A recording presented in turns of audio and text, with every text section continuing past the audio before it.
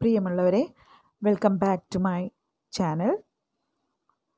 ഈ വീഡിയോയിൽ ഞാൻ SCERT +2 ഇംഗ്ലീഷ് ടെക്സ്റ്റ് ബുക്കിലെ രണ്ടാമത്തെ ലെസനായിട്ടുള്ള എനി വുമൺ എന്ന കവിതയുടെ മലയാള വിശദീകരണമാണ് ഇതിൽ ചെയ്യുന്നത്.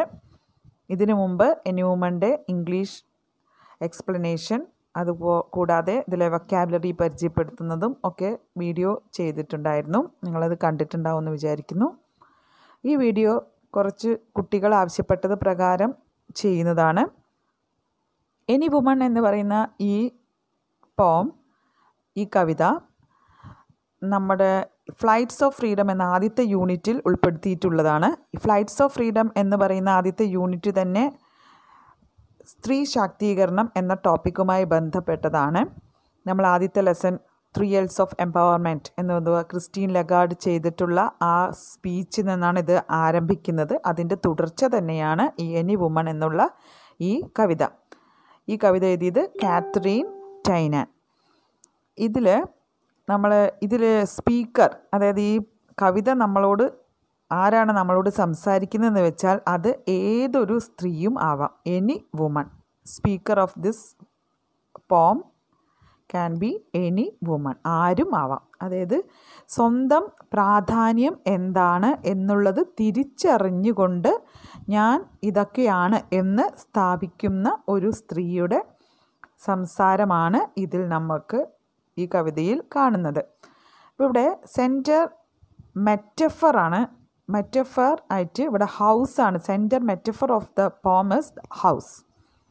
മെറ്റഫർ എന്ന് പറഞ്ഞാൽ നിങ്ങൾക്കറിയാം, ഒരു ഫിഗർ ഓഫ് സ്പീച്ചാണ്. സിമിലി, മെറ്റഫർ എന്നൊക്കെ നിങ്ങൾ കേട്ടിട്ടുണ്ടാവും. സിമിലി എന്ന് പറഞ്ഞാൽ ഉപമിക്കണം, ഒന്നിനെ മറ്റൊന്ന് പോലെ എന്ന് പറയുന്നത്. നമ്മൾ ഇംഗ്ലീഷിൽ ലൈക്ക്, ആസ് എന്നുള്ള വാക്കുകൾ ഉപയോഗിച്ചിട്ടുള്ള ഒരു ഉപമിക്കുന്നതിനെയാണ് സിമിലി എന്ന് പറയുക. മെറ്റഫർ എന്ന് പറഞ്ഞാൽ ഒന്നിനെ മറ്റൊന്ന് ഇതിനോട് താരതമ്യം ചെയ്യുക തന്നെയാണ്. പക്ഷേ ഇവിടെ പോലെ എന്നുള്ളത് ലൈക്ക്, ആസ് എന്നുള്ള വേർഡ്സ് ഒന്നും ഉപയോഗിച്ചിട്ടുണ്ടാവില്ല. അതാണ് ഇതിലെ ഒരു ഡിഫറൻസ് നമുക്ക് കാണാൻ പറ്റുന്നത്.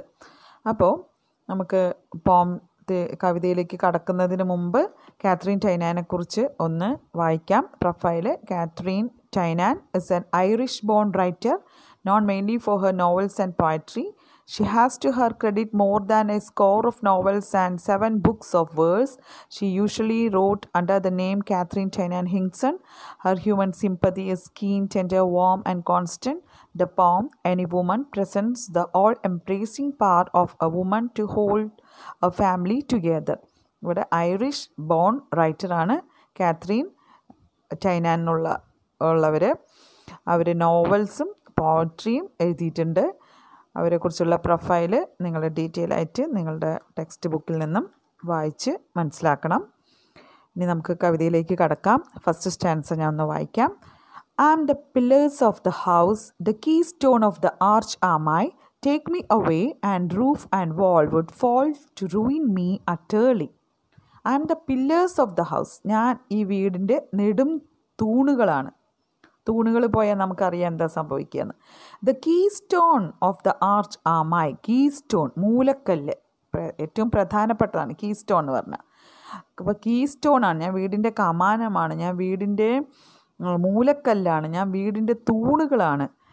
അപ്പോൾ അത്ര ഇമ്പോർട്ടൻ്റ് ആണ് ഞാൻ എന്നുള്ളതാണ് അവിടെ സ്ഥാപിക്കുന്നത്. Take me away and roof and wall would fall to ruin me അട്ടേർലി.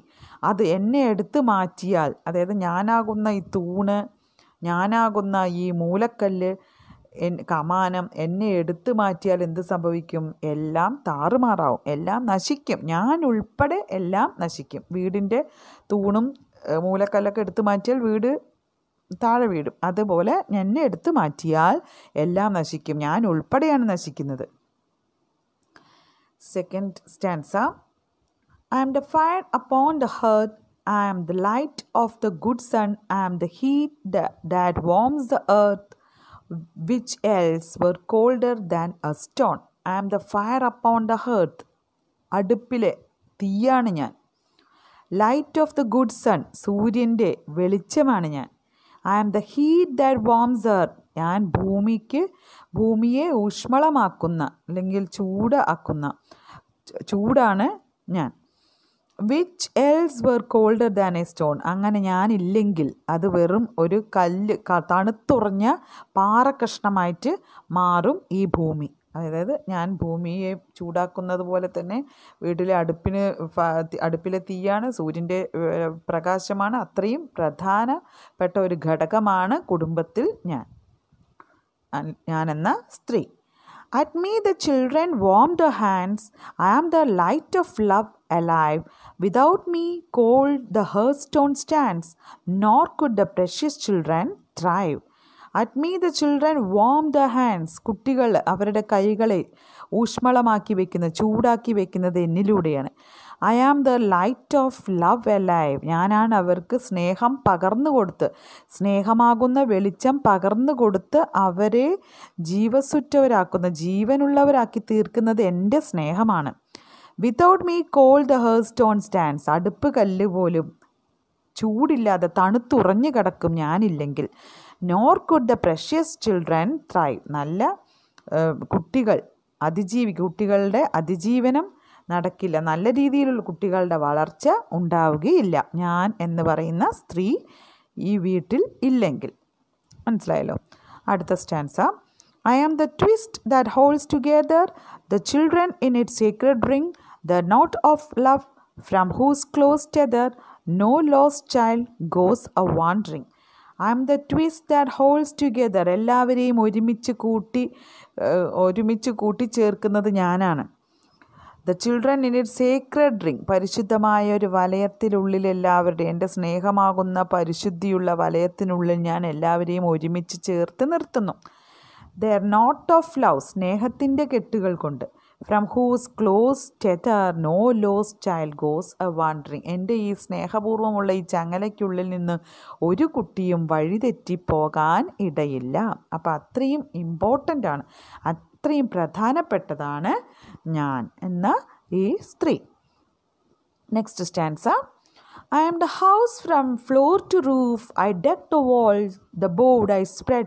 I spin the curtains, warp and woof, and shake the down to be their bed. I am the house from floor to roof. ഞാൻ നിലം മുതൽ മേൽക്കൂര വരെ ഞാനാണ്. തറ മുതൽ, വീടിൻ്റെ തറ മുതൽ മേൽക്കൂര വരെ ഞാനാണ്.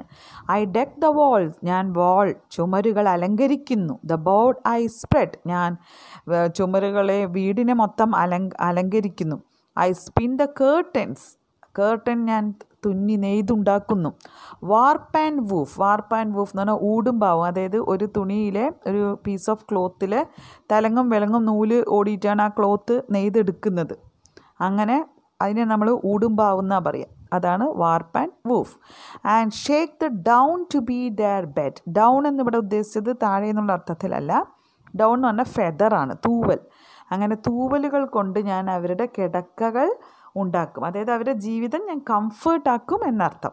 മനസ്സിലായോ? അലങ്കാരവും സുന്ദരവും സുരഭിലവും എല്ലാമാക്കും. അതായത് സുരക്ഷിതത്വം നൽകുന്നു, കംഫേർട്ട് നൽകുന്നു, അവർക്ക് കംഫേർട്ടാക്കുന്നു അവരുടെ ജീവിതം ഞാൻ എന്ന് പറയുന്നത്. അപ്പോൾ ഇത് തറ മുതൽ മേൽക്കൂര വരെയാണ് എല്ലാം ഡെക്കറേഷനും എല്ലാ കാര്യങ്ങളും ചെയ്ത് വീടിനെ, അതായത് ആദ്യം പറഞ്ഞത് ഹൗസിൻ്റെ കാര്യമാണ്. പില്ലേഴ്സ്, കീ സ്റ്റോൺ എന്നുള്ളതൊക്കെ ഹൗസ് എന്ന് പറയുന്ന ആ കെട്ടിടത്തിൻ്റെ മാത്രം.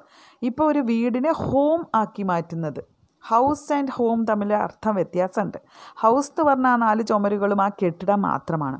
എന്നാൽ ഹോം എന്ന് പറഞ്ഞാൽ അതിലുള്ള എല്ലാ ജീവനുള്ളതും ജീവനില്ലാത്തതും എല്ലാ ഘടകങ്ങളും, അവരുടെ പരസ്പരം റിലേഷൻസും, അവരിൽ അതിനകത്ത് ജീവിക്കുന്ന ആളുകൾ തമ്മിലുള്ള പരസ്പര സ്നേഹവും സഹകരണവും എല്ലാം ചേർന്നിട്ടാണ് ഹൗസിനെ ഹോം ആക്കുന്നത്. അപ്പോൾ ഇവരാണ്, ഈ സ്ത്രീയാണ് ആ വീടിനെ ഒരു ഹോമാക്കി മാറ്റുന്നത്. ഡെക്കറേഷൻ ചെയ്തിട്ടും ആളുകൾക്ക്, അവിടെയുള്ള കുട്ടികൾക്കും മറ്റു ആളുകൾക്കുമുള്ള സൗകര്യങ്ങളൊക്കെ ചെയ്തു കൊടുത്തിട്ടും ആ വീടിനെ അല്ലെങ്കിൽ ഹൗസിനെ ഹോമാക്കി മാറ്റുന്നു. Last answer. I am their wall against all dangers, their door against the wind and snow. Though whom a woman laid in a manger, take me not till the children grow. വളരെ important ആയിട്ടുള്ള സ്റ്റാൻസയാണ് last stanza. നല്ലപോലെ ശ്രദ്ധിക്കുക. I am their wall against all danger. ഞാൻ ചുമരായിട്ട് ഭിത്തിയായിട്ട് നിൽക്കുന്നു. എന്തിനെ? ഒരു അപകടവും അകത്തേക്ക് കയറി വരാതെ ഞാൻ എൻ്റെ വീടിൻ്റെ ഭിത്തിയായി നിലകൊള്ളുന്നു. There door against wind and snow. ഇവിടെ വിൻഡ് ആൻഡ് സ്നോ എന്ന് പറയുന്നത് പുറമേ നിന്ന് വരുന്ന അപകടങ്ങൾ. പുറമേ നിന്ന് വരുന്ന അപകടങ്ങളെ തടയുന്ന വാതിലാണ് ഞാൻ. ദോ whom a woman laid in a manger. ഇവിടെ അവസാനിക്കുന്ന 2 വരികൾ ഒരു പ്രാർത്ഥനയോട് കൂടിയിട്ടാണ് അവസാനിക്കുന്നത്. ആരെയാണോ ഒരു മാങ്കറിൽ ഒരു ലേഡി അല്ലെങ്കിൽ ഒരു വുമൺ ജനിപ്പിച്ചത്, മാങ്കർ എന്ന് പറഞ്ഞാൽ പുൽക്കൂട്, തൊഴുത്ത്. ആരാണ് ആ പുൽക്കൂടിലോ തൊഴുത്തിലോ ഒക്കെ പിറന്ന് വീണത്?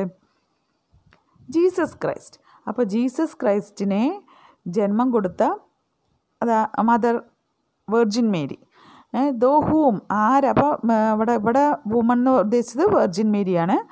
അപ്പോൾ ഹൂം A woman laid in A manger, അതാരെ ഉദ്ദേശിച്ചത്? Jesus Christ. അപ്പോൾ ജീസസ് ക്രൈസ്റ്റിനോടുള്ള ഒരു പ്രയറാണ്, take me not till the children grow. എന്നെ തിരികെ വിളിക്കരുത്, എന്നെ തിരികെ കൊണ്ടുപോകരുത്. എപ്പോൾ വരെ? Until my children grow. എൻ്റെ മക്കൾ വളർന്ന് വലുതാകും വരെ എന്നെ തിരികെ വിളിക്കരുത്. അതായത് എന്താണ് അർത്ഥം? മനസ്സിലായല്ലോ. അതായത് എനിക്ക് അവർ വളർന്ന് വലുതായി അവർ സ്വന്തം കാലിൽ നിൽക്കാറാവുമ്പോൾ അല്ലെങ്കിൽ കാര്യപ്രാപ്തി ഉള്ളവരായി മാറുമ്പോൾ മാത്രം എനിക്ക് മരണം സംഭവിച്ചാൽ മതി. അതുവരെ എനിക്ക് അവർക്ക് എന്നെ ആവശ്യമുണ്ട്. ഞാൻ അവർക്കും കുടുംബത്തിലുള്ള എല്ലാവർക്കും പ്രധാനപ്പെട്ട ഒരു വ്യക്തിയാണ്. അതുകൊണ്ട് ഞാൻ ഇതുപോലെയൊക്കെയുള്ള കാര്യങ്ങൾ ചെയ്യുന്നതാണ്. ഇത്രയൊക്കെ പ്രാധാന്യം എനിക്കുണ്ട്.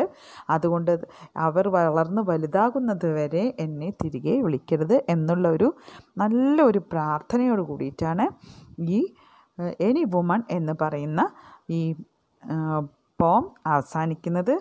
എല്ലാ